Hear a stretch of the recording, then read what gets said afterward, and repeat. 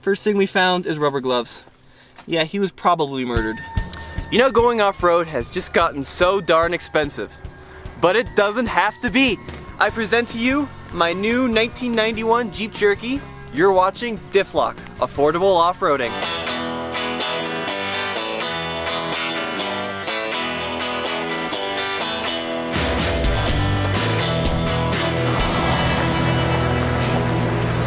So this box of fun cost me $3,300, and I bought it relatively sight unseen. I was out of town when I saw this on Craigslist. My dad drove, picked it up for me, and now we're gonna do a complete unboxing to see exactly what I got.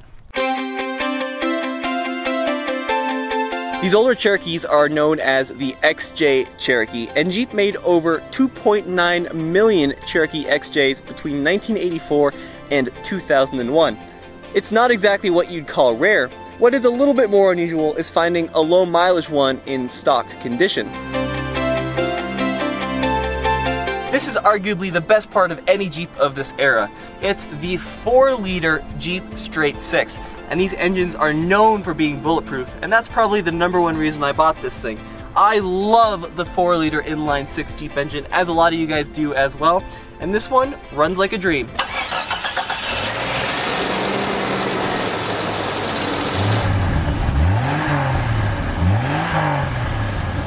This series is called Difflock Affordable Off-Roading. Now obviously, affordability part is checked, $3 grand, but what about the off-roading part? Now Cherokee XJs are known for their capability. Why? Because they've got front and rear solid axles, from the box almost 9 inches of ground clearance. This one has underbody protection, a low range transfer case. We're gonna have fun in this thing.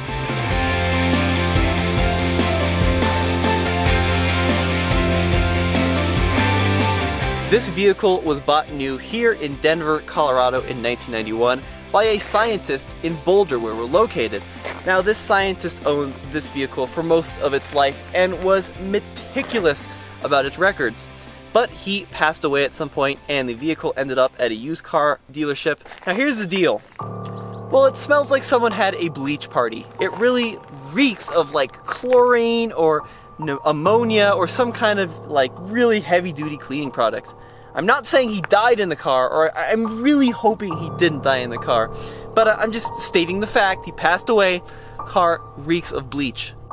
Coincidence or the perfect crime? Yeah, all joking aside, he did actually pass away. It's got a clean title. I don't think he passed away in the car. I'm just being a little bit facetious here, but let's see. Oh, first thing we found is rubber gloves. Yeah, he was probably murdered. That is probably what has happened here. Ooh, look at this! We've got like a medicine container with quarters. Got a lot of quarters. So we've got some original paperwork. Tire gauges, the original Chrysler Customer Care Owner's Guide here. Shrimp tempura. He was a sushi lover, clearly.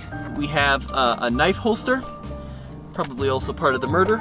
Unwaxed dental floss. That's really gross. 1991, Customer Arbitration Board. Whoever owned this thing was absolutely anal retentive about keeping everything on this vehicle. We have notes on the capacity. Who does this? Who writes down their capabilities of their vehicle and keeps it with them at all times? That is crazy. Okay, so far we've done the glove box or the center console. Let's see what else we can find.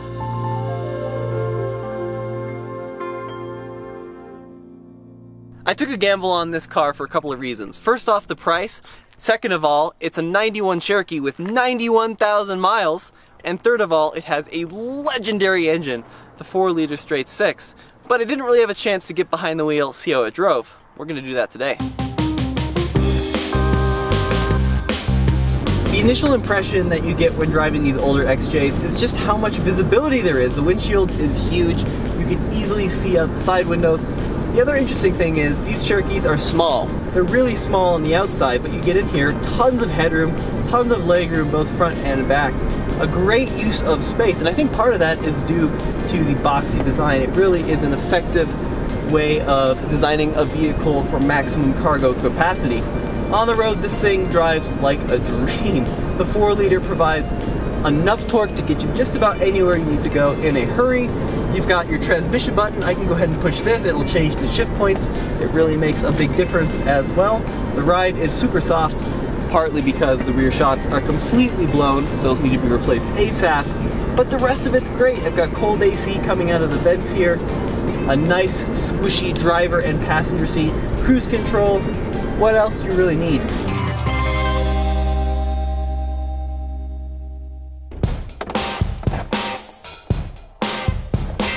Okay, gloves are off. I think we are done with nasty stuff. I don't know why this car has so many sets of plastic gloves. Like, was it owned by Dexter at some point? But anyways, a previous owner gave us all sorts of gaskets and seals. I did notice that we've got a little bit of a rear main seal seep problem by the transmission, so we'll have to fix that at some point. I just bought this. I know the fuel pump is humming a little louder than it probably should be. So we'll do a fuel pump replacement. Oh, look at this. This is so cool. These are headlight guards. I don't know if this is a factory option or a dealer installed option. Let me know if you know what the situation with these are, but these go over the headlights and they're like little brush guards, those very 90s. Oh cool, look at this. This is the cargo cover, so that would slip in over here. Antifreeze. It's a Jeep thing you wouldn't understand. What about this? What the heck? Oh, it's a poncho. Holy frick, that's a big poncho. Oh, look at that. Service manual, engine, body, what is that? Electrical heating, AC, and emissions. These are like factory shop manuals. That's pretty crazy. That's probably worth something. I'm glad he kept that. Okay, these are gonna be ditched immediately. What else do we have? It's like a box of books and stuff. Let's take a closer look.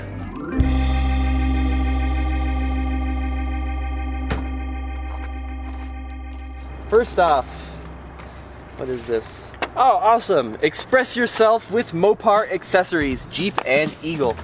Look at all these cool things. Look at all these hip people doing hip stuff in their Wranglers and their XJ Cherokees. We have a Jeep Cherokee Owner's Manual, 1991, and what is this? Warranty information. I don't imagine that this 91 Cherokee had a long warranty, if one at all. 1989, it is a map of Colorado. Let's see what the cool stuff to do in Colorado in the late 80s was. What is this? Llama packing. That's cool. Hiking with llamas in short shorts. Oh, look at this. The cool thing to do in the 80s was to be a little kid with no teeth, wearing ski goggles and no helmet. That's not going to end well. Way cool. This is way cool. Let's see, what else do we have in here? I bet in the manual we're going to find it marked up. And sure enough, there it is. He underlined stuff. Who does that? Apparently the scientist dude. My recipes are for the birds. That's what I'm talking about. Is this like a how to cook a bird? Let's take a look at one. Dove Delight, cracked corn, crushed dog bisque. This is food for birds. Who has a book for recipes for birds in their Cherokee? The stuff you find when you do some carcheology. Now the rear bench in a Cherokee actually folds and we've got more stuff. Okay, looks like the carcheology, as I'm calling it, is going to continue. So what is this? It's like a, what is that? It's like a super old school torque wrench, it looks like. A shovel. What are these things? Washers. We got washers. We have, what the hell in the name of God is that? It's like some kind of spiky, cutty finger thing. Oh God, someone was killed in this car. Fix-A-Flat. That's like an extender for the cigarette lighter. Spare lug nuts, in case your lug nuts fall off, I guess. What is this? Got like I know there's a purpose for this and I don't remember what it is, but it's like a pinchy grabby thingy. Jumper cables, and looks like we've got a jack. Okay, so nothing too frightening under here. Let's see what works in this 91 Cherokee, or I should say, let's see what still works. The interior is super clean. We only have 91,066 miles. Start her up. Buzzer works. And there goes the engine. Okay, so first off, power steering, yes. See if the horn is a go. We have a wiper and washer. That's for the rear wipes. Let's see if it washes. Oh, it squirts straight out the back. Ah yes, perfect for tailgaters. We have a power transmission button. So I push this button and it changes the shift points. Looks like the light comes on there. I think that works. Clock is working and working well.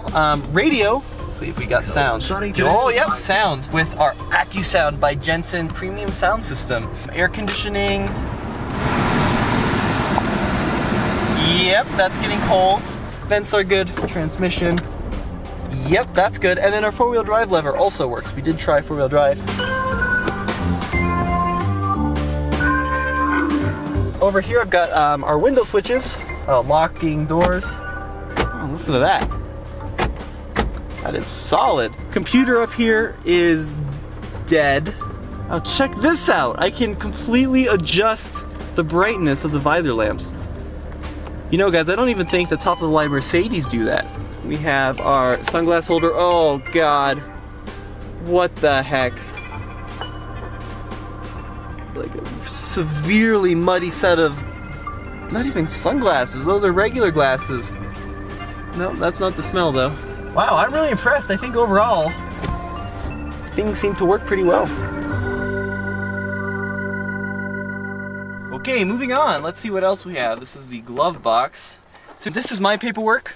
Just to be completely transparent, I did buy it with a clear title in the seller's name, and I do have a proof of emissions test because we need that here in Colorado. Wow, look at this. He's got 2 sets of replacement bulbs. Like Jeep and trailer, Jeep. He's got everything labeled. Here we've got not 1 set, but 2 sets of fuses. That is really cool. That is super cool.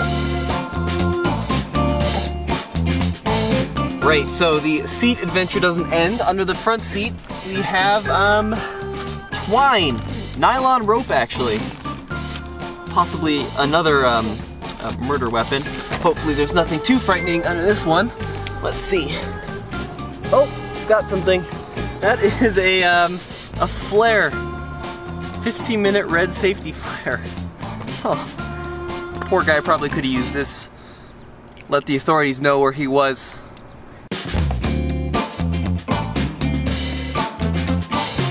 What are our plans with this little Jeep Cherokee? Well, I am going to take this thing all over the place here in Colorado off-road for our Difflock affordable off-roading series. We're gonna go into the mud, we're gonna go into the sand, we're gonna go rock crawling. Take this thing everywhere it'll let us go. Because the fact of the matter is, not everyone has $40,000, $50,000 to spend on a Jeep Wrangler JL or a 4Runner TRD Pro, right? We're gonna have fun with a $3,300 box on wheels, and you're gonna join us.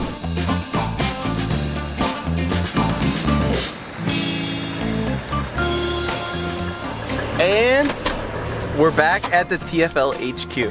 Guys, I gotta tell you what, for just over $3,000, this is one hell of a lot of Jeep. And we're gonna have some fun off-road adventures on Difflock affordable off-roading here at TFL. Check it out. I even have the original Pentastar on the key and a key fob to unlock this thing. How cool is that? Well, as always guys, this is Tommy. We'll see you here next Saturday at the Fastlane Car where we're taking this thing off-road. Gotta try on the poncho. Best part of the purchase, I think. Look, I matched the Jeep. Definitely intentional.